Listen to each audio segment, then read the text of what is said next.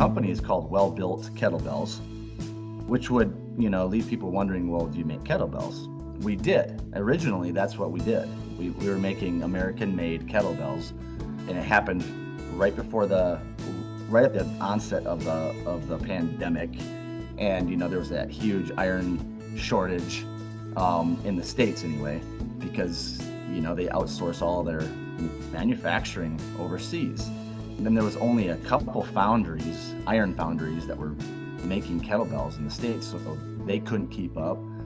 So anyway, I had a local foundry. We got to work together, built a relationship. We started selling some kettlebells, and I helped them design one, and then it was more of a handshake relationship, and it kind of went south when they started coming out with their own kettlebells and started competing with us. And it dissolved, and from that point we had to pivot, and that's where the Kettlebell Backpack was born.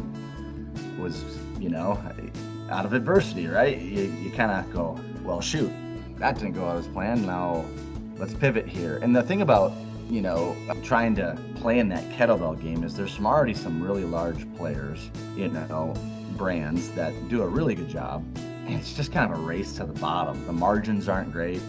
So I'm like, you know what? I got to brainstorm, like, how can we find a way that could complement the kettlebell training? And I, like you, or like any other kettlebell enthusiast that will listen to this, is probably when they've gone on a weekend trip somewhere, or they wanted to go on a hike and they maybe had to drive to the park to get there, and they have a kettlebell rolling around in their trunk of their car, and you're like, gosh, I hope I don't get in an accident, because this thing's gonna decapitate somebody. I had that thought so many times. I'm like throwing pillows and towels around them so they're not clanking together. And I'm like, there's gotta be a better way. And that's where the backpack was born. And I just got to brainstorming and an idea, talked with some people, and came up with a prototype, and then just kind of keep fine-tuning from there.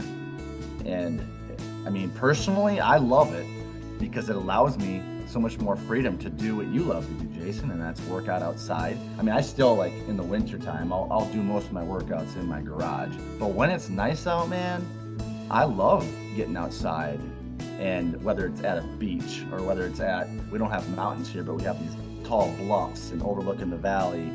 And I love doing workouts in those locations and getting out in nature. There's something about, obviously there's a lot of health benefits to being outside more often, but when you start combining the two, I'm a big outdoorsman too, not just in the sense that I like to be outside, but I love to fish. I'm a big bow hunter. So I spend a lot of time outside, and I just love being a part of nature that way. So it's a way for me to kind of combine my passions. So when I'm out scouting, whether it's for deer hunting or turkey hunting, I throw my backpack on, and I throw, like a 35-pound kettlebell. And when I'm out scouting, I'm getting a workout in. It's like weighted hiking. I don't always take it out and snatch it, swing it, and do all those things. But it allows you to do some weighted hiking and weighted walking. The other day, we had a snowstorm. This was probably a couple weeks ago. I threw it on my back while I was snowblowing. People probably look at me like I'm crazy, but I'm like, I'm killing two birds with one stone right here. I'm being efficient.